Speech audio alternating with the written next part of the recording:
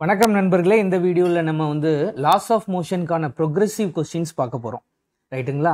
இந்த வீடியோக்கு கீழே டிஸ்கிரிப்ஷனில் டெலகிராமில் நம்ம எந்த புக்கிலேருந்து எடுத்து போடுறோங்கிறது இருக்குது. 40 days நீட்டை அதை நம்ம கண்டினியூ பண்ணுறோம். ஆல்ரெடி நம்ம வந்து ஒரு சாப்டர் முடிச்சிருக்கோம், ஒர்க் எனர்ஜி பவர். இப்போ நம்ம லாஸ் ஆஃப் மோஷன் டிஸ்கஸ் பண்ணிட்டு இருக்கோம். அதில் already we have discuss 10 questions. இப்போ இதில் அதுக்கு அடுத்த லெவல் கொஸ்டின்ஸை நம்ம ப்ரொக்ரெசிவ்னு சொல்கிறோம். ஸோ அந்த ப்ரொக்ரெசிவ் டைப் கொஸ்டின்ஸ்குள்ளே போகலாம். இப்போ அதில் பார்த்தீங்கன்னா அந்த புக்கில் உங்களுக்கு 4வது கொஸ்டினாக இதை கொடுத்துருக்காங்க. ஆக்சுவலாக ஒரு ஃபோர்ஸ் அப்ளை பண்ணி we have pulling up 4 identical blocks each of mass M. சரியா? இப்போ இதில் வந்து நம்ம டென்ஷன் கண்டுபிடிக்கணும். இது T1, இது T2, இது T3. இதை தான் நம்மளுக்கு கண்டுபிடிக்க சொல்கிறோம். இப்போ இதை மோஷன் ஆஃப் கனெக்டட் பாடிஸுங்கிற கீழே வருது. இதுக்கு நம்ம ஒரு காமன் ஆக்சலரேஷன் இருக்கும், அதை கண்டுபிடிக்கலாம். அது எப்படி? Net force by net mass. இதுதான் ஃபார்முலா. நெட் மாஸ் வந்து 4m, 4 மாஸ் இருக்கா. எஃப்ஐ வந்து எஃப்னே கொடுத்துட்டாங்க, அப்படியே வச்சுக்கலாம். அப்போ காமன் ஆக்சலரேஷன் கண்டுபிடிச்சாச்சு. இப்போ இதில் இந்த T1 கண்டுபிடிக்கணும்னு வைங்க. T1 எப்படி வரும்னா, இதுக்கு அப்புறம் எத்தனை பிளாக்ஸை நம்ம புல் பண்ணுறோன்னு பார்க்கணும். அப்போ we are pulling up 3 masses into common acceleration, அதாவது மாஸ் இன்டூ ஆக்சலரேஷன் MA ஃபோர்ஸுங்கிற அடிப்படையில் அந்த காமன் ஃபார்முலாவை யூஸ் பண்ணிக்கிறேன். ஏன்னா tension is a force. 3m into AI m/4mனு போடணும்.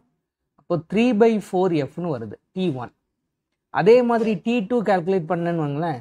இப்போ இந்த கேஸில் பாருங்கள், இதில் இன்னும் இப்போ எத்தனை மாசஸ் நம்ம அது டென்ஷன் 2லேருந்து நம்ம புல் பண்ண வேண்டியது வருதுன்னா 2 மாஸ். அப்போ எப்படி போடணும்? இதில் 2m இன்டூ தேர் காமன் ஆக்சலரேஷன். m கேன்சல் ஆயிரும். அப்போ f/2. அதே மாதிரி T3 கால்குலேட் பண்ணிங்கன்னா டயக்ராமில் செக் அவுட் பண்ணிக்காங்க. அதில் வந்து ஒரே ஒரு மாஸ் தான் நம்ம புல் பண்ண மாதிரி வரும். ஸோ அப்போ இங்கே அந்த ஒரு மாஸ் இதனுடைய காமன் ஆக்சலரேஷனை எடுக்கணும். இப்போ f/4. இப்போ இதுக்கு எல்லாம் வரக்கூடிய அந்த ஆப்ஷன்ஸ் எங்கே இருக்குது அப்படின்னு பார்த்தீங்கன்னா, அந்த கொஸ்டினில் they have given C option. இதுதான் அதுக்கு சரியான பதில். T1, T2, T3 பொருந்தக்கூடிய அந்த option C. So next progressive கொஸ்டின்ஸில் நம்ம பார்க்குறது வந்து 5. Question number 5. இதில் வந்து ஆக்சுவலாக ஒரு டேபிள் இருக்குது.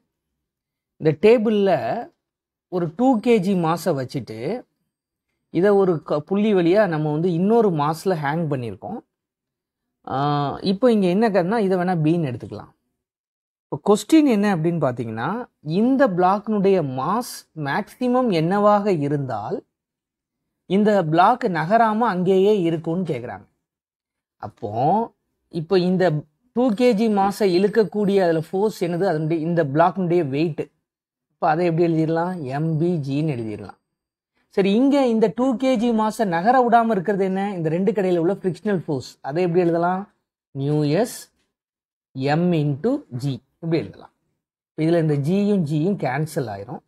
இப்போ µs இந்த கொஸ்டினில் கொடுத்துருக்காங்க, தட் இஸ் 0.2. இப்போ இன்டூ 2 போட்டுறணும். So 0.4 kg.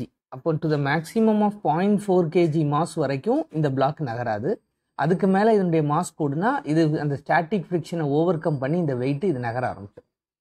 அப்போ இது வந்து டி ஆப்ஷனாக இருக்குது, அதை நீங்கள் எடுத்துக்கலாம், D option. Right. Question number 6 அப்படியே பார்ப்போம். இந்த கொஸ்டின் நம்பர் 6ல் பார்த்தீங்கன்னா, இது ஒரு இம்பார்ட்டன்ட் கொஸ்டின். ஒரு டிஃப்ரெண்ட்டான ஸ்டைலில் கொடுத்துருப்பாங்க. இது வந்து ஆக்சுவலாக ஒரு இன்க்ளைன்டு பிளேன். இதுதான் அந்த இன்க்ளைன்டு பிளேன். இதில் ஒரு பிளாக் வந்து ஸ்லைட் ஆகும். இப்போ இதில் கவனிக்க வேண்டியது என்னென்னா, இந்த பிளாக் அஸ் அ ஹோல், இந்த வெஜ்ஜு, இந்த பிளாக் எல்லாம் சேர்ந்து ஆக்சலரேட் ஆகுது. ரைட்டுங்களா? இப்போ கொஸ்டின் என்னென்னா, இந்த பிளாக்கில் இந்த கண்டிஷனில், அதாவது அஸ் அ சிஸ்டமாக இது ஆக்சலரேட் ஆகும்போது இந்த பிளாக்குக்கு கிடைக்கிற நார்மல் ஃபோர்ஸ் என்ன? இதை நீங்கள் கண்டுபிடிக்கணும். ரைட்டுங்களா?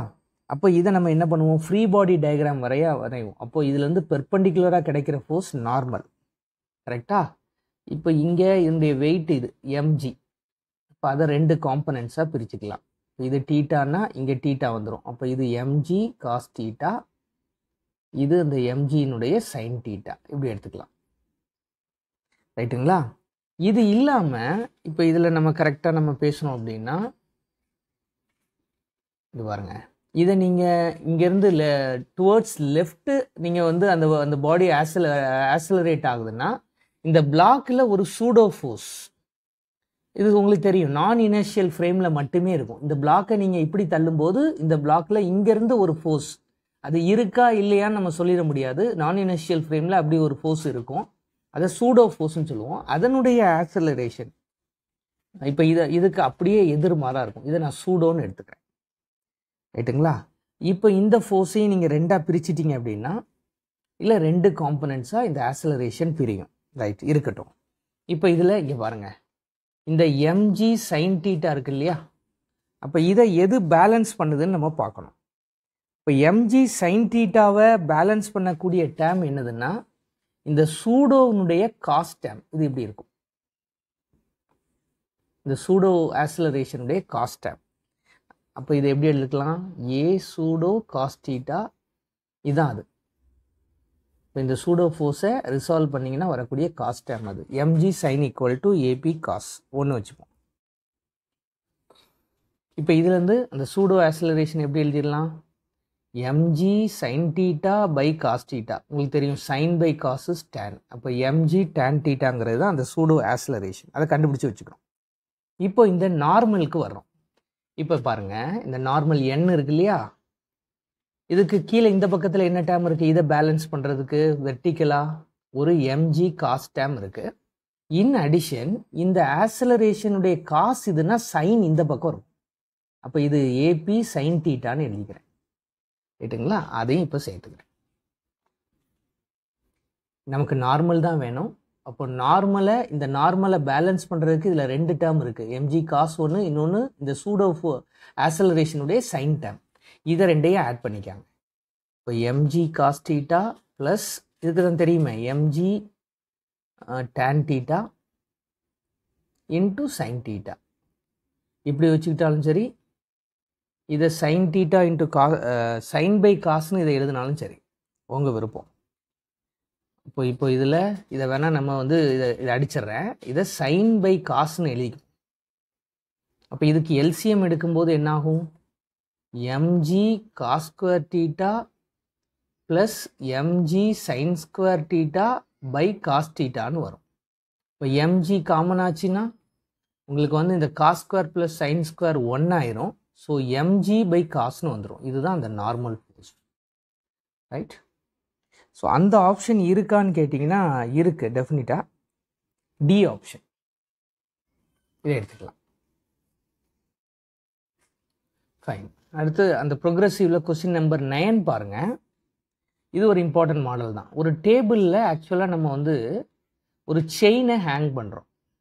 சரிங்களா? இது இந்த மாதிரி அது ஹேங் ஆகுது.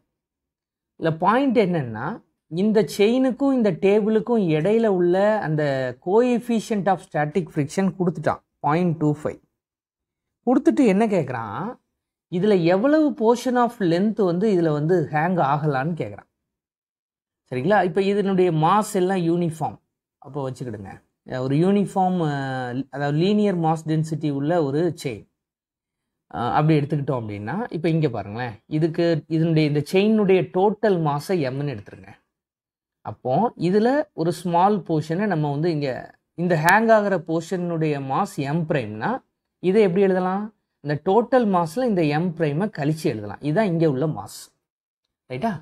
இப்போ இங்கே இதனுடைய வெயிட்டு தான், இந்த ஹேங்கிங் போர்ஷனுடைய வெயிட்டு இந்த ரெஸ்ட் ஆகக்கூடிய போர்ஷனுடைய ஸ்டாட்டிக் ஃப்ரிக்ஷனால் மேட்ச் ஆகும். அப்போது ஸ்டாட்டிக் ஃப்ரிக்ஷனுக்கு ஃபார்முலா என்ன? M minus M prime plus small M, எப்படி வேணாலும் வச்சுக்காங்க, இன்ட்டு நியூ இன்ட்டு ஜி. இதுதான் இதில் உள்ள அந்த ஸ்டாட்டிக் ஃப்ரிக்ஷன். ஜி கேன்சல் பண்ணியிருக்கேன்.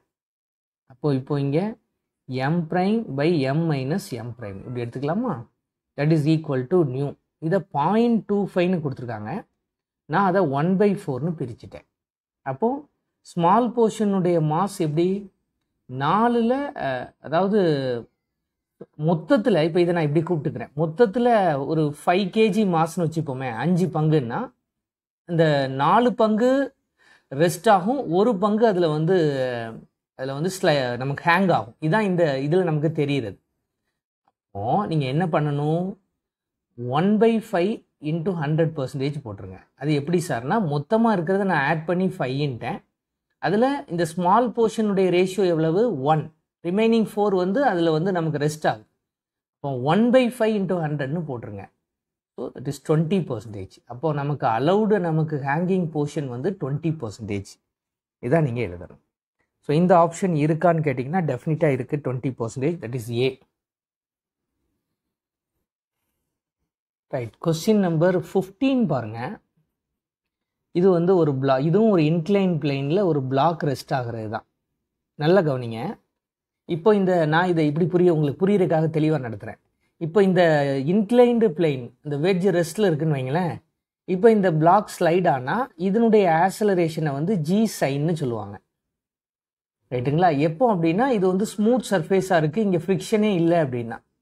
இப்போ இதில் ஃப்ரிக்ஷன் இருந்தால் அதுக்கு வந்து G sign minus G into sine theta minus new cos தீட்டான்னு நினைக்கிறேன். எஸ், இதுதான் இந்த பிளாக்ல இருக்கக்கூடிய ஆக்சலரேஷன். இது வந்து ரஃப் சர்ஃபேஸ்க்கு. அப்போ வென் ஃப்ரிக்ஷன் ஆக்ட்ஸ் இந்த பிளாக்ல இருக்கக்கூடிய ஆக்சலரேஷன்.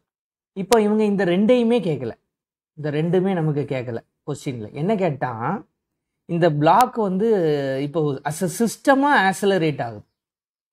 அப்போ இது இங்கே நம்ம தள்ளணும்னா ஒரு சூடோ ஃபோர்ஸ் இந்த பக்கத்தில் ஆக்ட் ஆக ஆரம்பிச்சிடும். அதை நம்ம வந்து சூடோ ஃபோர்ஸ்ன்னு சொல்லணும். இதுக்கு முந்தின மாடலில் கூட நான் அந்த ஃபோர்ஸ் அதனுடைய ஆக்சலரேஷன் நம்ம டிஸ்கஸ் பண்ணியிருந்தோம். இப்போ அந்த ஆக்சலரேஷனை கேட்குறாங்க. அப்போ அதை நான் டைரெக்டாக ஜஸ்ட் லைக் திஸ் ஃபார்முலாவாக கொடுத்துட்றேன். டெரிவேஷன்னா பழையபடி போர் ஆகும். ஸோ அந்த ஆக்சலரேஷன் என்னென்னா ஜி டேன் தீட்டா, இல்லை தீட்டாங்கிறது இந்த ஆங்கிள் ஆஃப் இன்க்ளினேஷன். அப்போது என்ன இதில் ஆக்சலரேட் பண்ணிங்கன்னா இந்த பிளாக்கு கீழே விழாதுன்னா G tan theta. ஜிங்கிறது acceleration due to gravity, tan of angle of inclination. அந்த வேல்யூ கிடைச்சிடுச்சுன்னா இது விழாது. இந்த பிளாக்கில் இந்த சூடோ ஃபோர்ஸ் மேனேஜ் பண்ணி இதை அங்கேயே நிப்பாட்டிடும். ரைட்டுங்களா? இவங்க அப்படி தான் அதில் கேட்டிருக்காங்க. இதில் வந்து இந்த ஆக்சலரேஷனை அப்ளை பண்ணி இதை ஸ்டேஷ்னரியாக வைக்கணும், கீழே விழாமல் வைக்கிறதுக்கான அந்த இதை கேட்டிருக்காங்க. என்ன ஆக்சலரேஷன்? மொத்தமாக சிஸ்டமாக அது நகரக்கூடிய அந்த ஆக்சலரேஷன் ஏ கண்டுபிடிச்சிட்டேன். That is G tan theta. மனப்படமாக வச்சுக்கிறேன். Thank you very much.